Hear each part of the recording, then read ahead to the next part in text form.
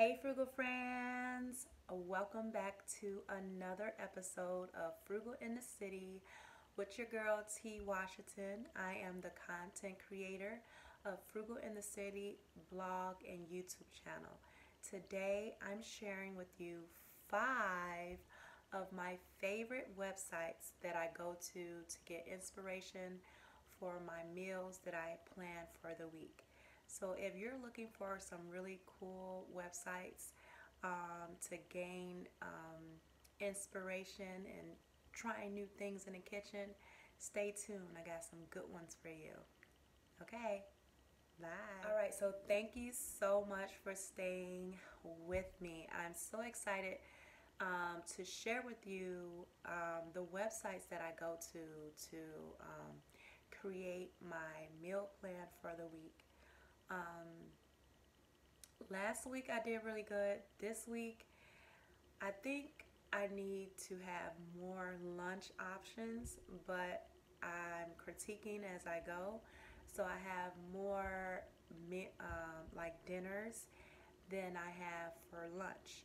And so I went over these 5 websites just to get some more inspiration for this week when I go to grocery shop. So the very first one is budgetbites.com. I love this brand. You have to follow Budget Bites on Instagram. So Budget Bites, it's BudgetBytes.com. Budget Bites. And I love their Instagram. It's just like you go on the Instagram, you're like, oh, I have to try that meal. And what I like about Budget Bites is it doesn't have like ingredients that you have to go and purchase, and like you can go to the stores and you spend like $20 on on the ingredients to go into the meal. So that's something that I look for as well when I'm looking for websites to gain inspiration. Is to get uh, websites that have or recipes that doesn't have so many ingredients to create a meal. Like just the basic ingredients that you have in your cupboard can create the bomb meals. So that's what I like about Budget Bites. And they have really good crock pot meals. She also have really good meal planning ideas, so she's single, so you might have to double some things. She doesn't have a family. Well, this is what she doesn't disclose that she does or not. But the meals that I have created, it does not stretch like other meals have from, mom bloggers. Okay, so that's number one, budgetbites.com. You gotta get it. And the second one is girlonthebloor.com. Girl on the Bloor, BLOOR.com. I love this site. um, it's so good. She has really great crock pot ideas and a lot of meal prep. She does meal prep, and she specializes on busy people. So her meals are very quick and easy. Like I can really create a meal within 30 minutes if I'm not on Instagram or anything like that, or anything that's um, you know, having me distracted. Like I can really create a meal in 30 minutes. Um, so I really love that website is girlonthebloor.com. She also has Instagram, so follow her on Instagram as well. And Gimme Delicious. Oh my gosh. Like everything you go on to the website and you're like, "Oh my gosh, I need to try all of these meals." And all of the websites that I'm telling you to go to, there's not like out of the way, ingredients that you don't have in your cupboard. So it's spelled GIMMEDELICIOUS.com.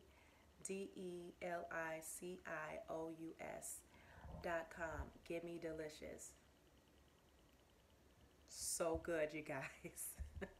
I keep going back to these five for a reason because they really have good meals and it's really um, good, you know, like flavorful. I have not had to like critique a lot of stuff, so these are my favorites. And iHeartRecipes.com. Now, I love her. If you follow her, you have to follow her on Instagram because she has some funny, funny posts. But she does, you know, also upload her recipes on her blog and on her Instagram account. So she is super funny. Like she is really like another cousin, like one of your cousins.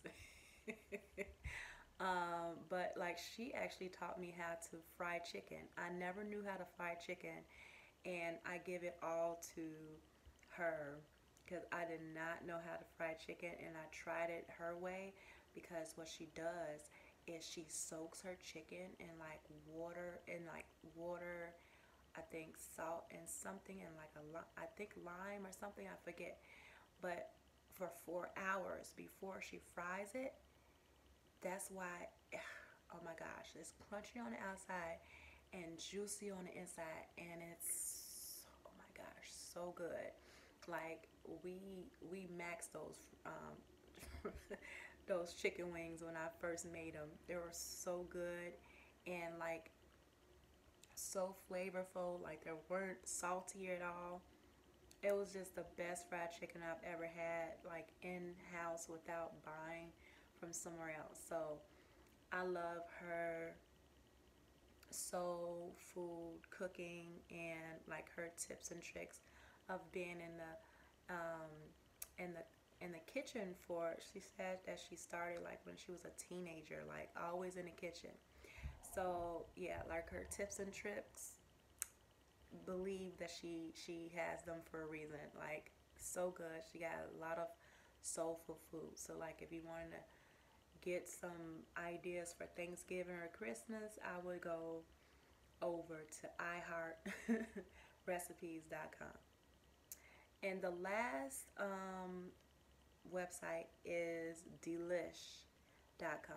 Like their videos are so capturing. You know, you go on and they have Instagram as well. You're like, oh my gosh, I need to make that. Like, how can I make that? So good. Like I have not any of the meals that I've tried with Delish. I haven't had to alter anything.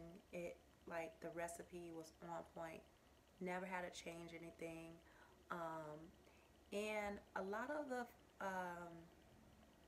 foods that I have tried to create at home, like they're not as salty because they use a lot of like fresh things, you know, like they'll tell you to have basil or they'll have, you know, rosemary, you know, like those are like normal things, but like it brings so much flavor in the food that you don't really need that much salt. Like, so if you're trying to back down on like salt, and when they do say salt, have salt in their recipes, it's not that much salt. Like, it doesn't require a lot of salt. So I love that. So yeah, those are my five um, websites that I go to gain, you know, inspiration. And also, like when I find a good recipe, I keep it in rotation so that I can go back to it. Because, like, if it's good for my daughter and my husband, that's a winner, you know. Because I've had some flops, some things that I like, but my husband didn't like, or my daughter didn't like, but my husband liked, you know. So um, trying out new stuff that all of, you know, we all like, those are like some gems that you want to keep. And I like that there's always new recipes. It's never like something that they have to repeat, but it's like a plethora of recipes on each of the sites, from dessert, from brunch, if you want to do a, at home brunch and try to be pretty and everything. I'm trying to do this new thing called pretty plates so that I'm not enticed to go outside and eat. So I'm trying to, I said I was going to go to the Dollar Tree and get some cute plates and utensils, or like serving um, plates.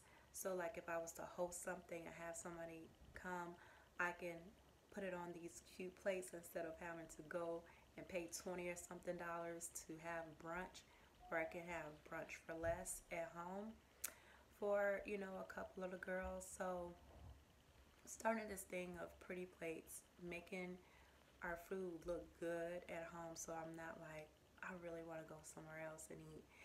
That's what you pay for, really, right? When you go to a restaurant, you go for the atmosphere, you go for, how they plate your food, the presentation um, does everything for you.